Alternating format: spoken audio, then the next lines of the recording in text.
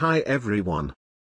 The Fram, launched in 1892, is a renowned vessel with a rich history in polar exploration. Designed and commissioned by the Norwegian explorer Fridtjof Nansen, it was specifically built to withstand the extreme conditions of the Arctic and accompany drifting ice floes. The ship's name, Fram, means forward in Norwegian, symbolizing the spirit of exploration and progress. The most famous expedition associated with the Fram is the Norwegian explorer Roald Amundsen's journey to the South Pole. However, before Amundsen's expedition, the ship had already achieved notable accomplishments under Nansen's leadership. The construction of the ship Fram, launched in 1892, involved several unique design features that made it suitable for polar exploration. Here are the key aspects of the ship's construction. Hull design: the Fram was designed with a rounded hull shape to withstand the pressure of the surrounding ice. This shape allowed the ship to rise and be pushed up by the ice instead of being crushed. The rounded hull also reduced the risk of the ship being trapped or squeezed between ice floes. Framing and planking: the ship's framing and planking were exceptionally robust. The frame was constructed using heavy oak timbers, and the planking was made of green heartwood, known for its strength and resistance to rot and marine organisms. This construction provided the necessary strength and durability to withstand the harsh Arctic conditions. Double planking: to provide additional protection against the ice, the Fram featured double planking. 2 layers of planks were laid diagonally, forming an X pattern. This design enhanced the ship's resistance to pressure and minimized the risk of the hull being pierced or crushed by the ice. Interior: the interior of the Fram was designed to accommodate the crew, provisions, and equipment for extended expeditions. It had spacious living quarters, storage areas, and laboratories for scientific research. The ship also had a well-equipped galley and mess area to provide for the crew's needs during long voyages. Propulsion: the Fram was initially equipped with both sails and a steam engine. The engine, powered by coal, was used primarily when maneuvering through open waters or when the ship was trapped in ice and unable to rely on wind power. The sails were used whenever possible to conserve fuel. Reinforcements: the ship's structure was reinforced with iron straps and bands, particularly in areas prone to high stress or potential damage from ice. These reinforcements provided additional strength and structural integrity. Equipment and supplies: the Fram carried a wide range of equipment and supplies necessary for polar exploration. This included sledges, skis, dog teams, scientific instruments, and provisions for extended periods of isolation in the Arctic. The unique construction features of the Fram allowed it to withstand the extreme conditions of polar regions and endure pressures of drifting ice. Its design and durability contributed to its successful voyages and its status as an iconic polar exploration vessel. The Nansen Fram Expedition, also known as the Fram-1 Expedition, took place from 1893 to 1896 and was led by the Norwegian explorer Fridtjof Nansen. The expedition aimed to reach the North Pole by deliberately allowing the ship Fram to drift with the ice across the Arctic Ocean. Here are the key details of the expedition. Objective and scientific focus: the primary objective of the expedition was to gather scientific data and make observations on the Arctic region. Nansen intended to study the natural history, geology, and meteorology of the area, as well as investigate the depth and properties of the Arctic Ocean. Selection and preparation: Nansen carefully selected a small team of experienced sailors and scientists to accompany him on the expedition. The crew underwent rigorous training and preparations to handle the challenges of the Arctic environment. Unique design of the Fram: the ship Fram, specifically designed for polar exploration, played a crucial role in the expedition. Its rounded hull and reinforced structure were intended to withstand the pressure of the ice. The ship was equipped with advanced scientific instruments and laboratories to conduct research during the drift. Departure and drifting strategy: the Fram set sail from Oslo, Norway, on June 24, 1893, heading towards the Arctic. Nansen's plan was to deliberately allow the ship to become trapped in the ice and drift with the natural ice currents towards the North Pole. He believed that the ice would naturally carry them closer to the pole. Drifting and data collection. Over the next 3 years, the Fram drifted with the ice across the Arctic Ocean. The crew endured long periods of isolation, extreme cold, and darkness during the Arctic winters. Despite the harsh conditions, they continued their scientific research, collecting data on ocean currents, temperature, ice formations, and wildlife. Farthest north, as the Fram drifted, Nansen and his team made several attempts to reach the North Pole on foot. In March 1895, Nansen and Hjalmar Johansen left the ship with sledges and supplies, aiming to reach the pole. However, they encountered challenging ice conditions and were forced to turn back. Their farthest north point reached was 86 degrees and 14.6 minutes north, a record at the time. Return and rescue. Recognizing that they would not reach the North Pole, Nansen and Johansen made their way southward, eventually reaching Franz Josef Land. Meanwhile, the crew on the Fram continued their scientific observations and maintained the ship. In 1896, a relief expedition led by Otto Sverdrup reached the Fram, rescuing Nansen and Johansen and bringing them back to Norway.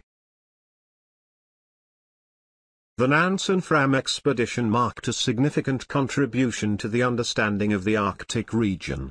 The scientific data collected during the voyage greatly enhanced knowledge of the polar environment, and the experience gained influenced future polar exploration expeditions. The Fram's successful survival and the valuable research conducted during the drift solidified its reputation as an exceptional polar exploration vessel. Here are the major discoveries made during the Fram-1 expedition. Ice drift and oceanography. The drifting of the Fram in the ice allowed the crew to gather extensive data on Arctic ice movement, currents, and oceanography.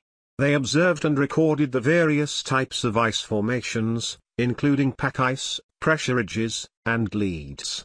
The crew collected valuable information about water temperatures, salinity, and other properties at different depths and locations, contributing to the understanding of Arctic sea ice dynamics and oceanographic processes. Fram's drift. The Fram's drift across the Arctic provided crucial evidence that the ice was in constant motion rather than stationary, as previously believed. The ship's trajectory and the time it took to cross the polar ice cap demonstrated the concept of ice drift and helped to refine understanding of Arctic ice dynamics. New land masses. During the expedition, Nansen and his team made several sledge journeys across the ice, venturing far north of known land. They discovered and mapped new land masses, including what is now known as the Franz Josef Land archipelago. The discovery of these previously uncharted lands expanded knowledge of the Arctic geography and added new islands to the world maps. Wildlife and natural history. The expedition collected significant amounts of data on Arctic wildlife, making numerous observations and recordings. They observed and documented polar bears, seals, walruses, various bird species, and marine life. Their findings expanded knowledge of Arctic ecology, behavior of Arctic animals, and the distribution of wildlife in the region. Polar Plateau. Based on his observations and measurements, Nansen proposed the existence of a vast polar plateau in the central Arctic region. Nansen believed that this ice-covered expanse would make travel to the North Pole extremely challenging due to its flat and featureless terrain. Although the Fram-1 expedition did not directly reach the North Pole, Nansen's theories about the polar plateau influenced subsequent expeditions' strategies and understanding of polar conditions. Sledging techniques and equipment. The Fram-1 expedition pioneered innovative sledging techniques and equipment that greatly improved Arctic exploration. Nansen introduced the use of skis for travel over the ice, which increased mobility and efficiency. The expedition's sledging techniques, including the Nansen sled design, were specifically developed for pulling heavy loads over the Arctic ice, reducing friction and increasing maneuverability. These discoveries and observations made during the Fram-1 expedition significantly advanced scientific understanding of the Arctic region, including ice dynamics, oceanography, wildlife, geography, and the challenges of polar exploration. The knowledge gained from this expedition laid the foundation for future Arctic expeditions and research. The Amundsen's South Pole Expedition, also known as the Fram-1 Expedition, took place from 1910 to 1912 and was led by the Norwegian explorer Roald Amundsen. The objective of the expedition was to be the first to reach the geographic South Pole. Here are the key details of the expedition. Preparation and departure. Roald Amundsen meticulously prepared for the expedition, studying previous polar explorations and learning from the experiences of others. He secured funding, assembled a skilled team, and obtained the use of the Fram, which had previously been used in Nansen's expedition. Modifications to the Fram. The Fram underwent modifications and outfitting to adapt it for the journey to the Antarctic. The ship was equipped with additional coal and supplies, including provisions for the sled dogs that would be used during the expedition. The interior was also adapted to accommodate the crew and the specific needs of the expedition. Voyage to Antarctica. The Fram set sail from Norway on August 9, 1910, and made its way to the Bay of Whales, located on the eastern coast of Antarctica. This area served as the base camp for the expedition. The ship's robust construction and ability to withstand icy conditions were crucial for navigating through the treacherous waters of the Southern Ocean. Establishing a base camp. Once the Fram arrived at the Bay of Whales, the crew began unloading supplies and setting up a base camp. This base camp served as a launching point for the various expeditions and as a place to store provisions.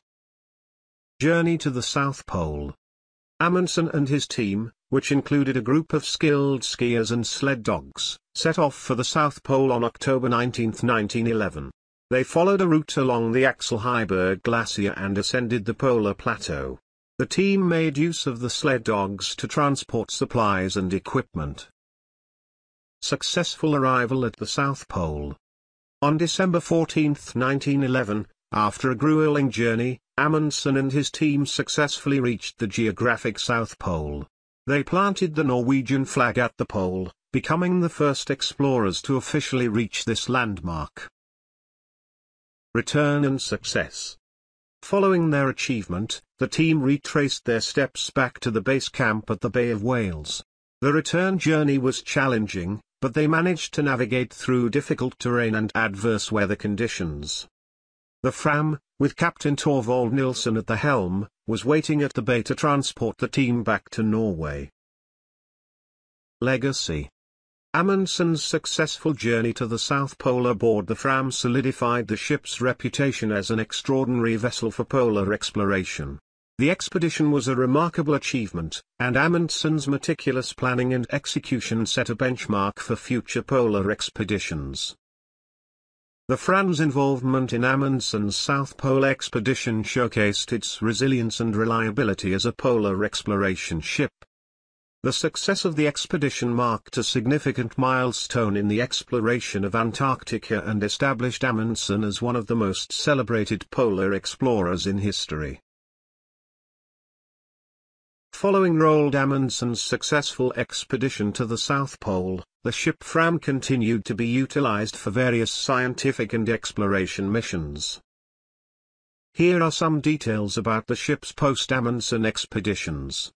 The Mawson-Australasian Antarctic Expedition 1911–1913. After Amundsen's South Pole expedition, the Fram was loaned to the Australian geologist and explorer Sir Douglas Mawson for his own Antarctic expedition.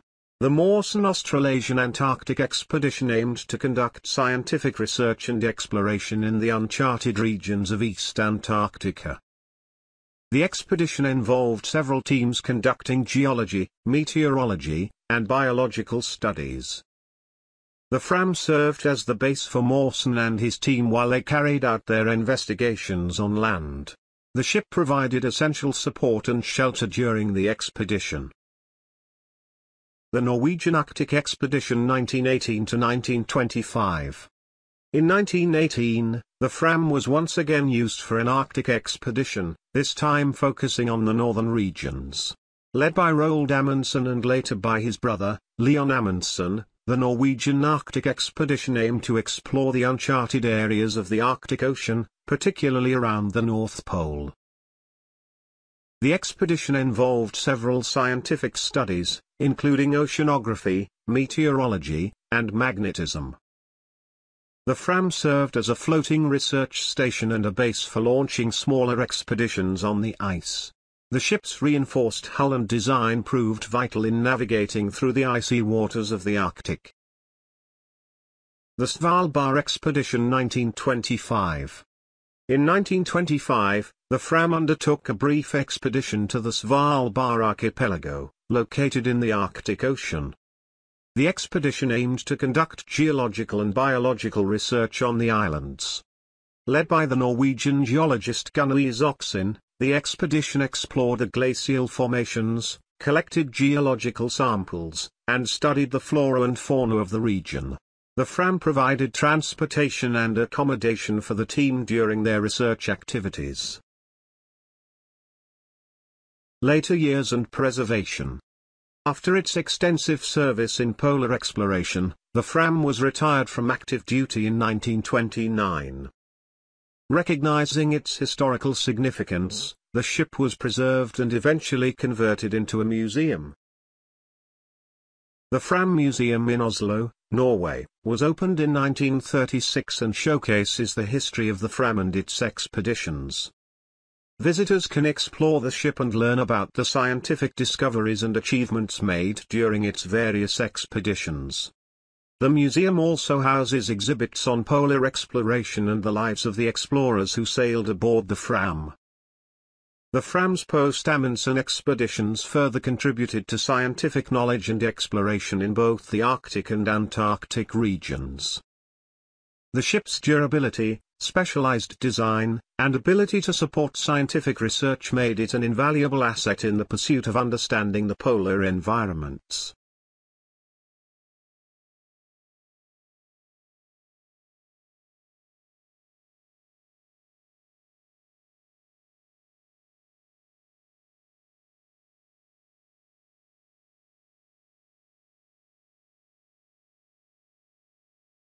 Thanks for watching.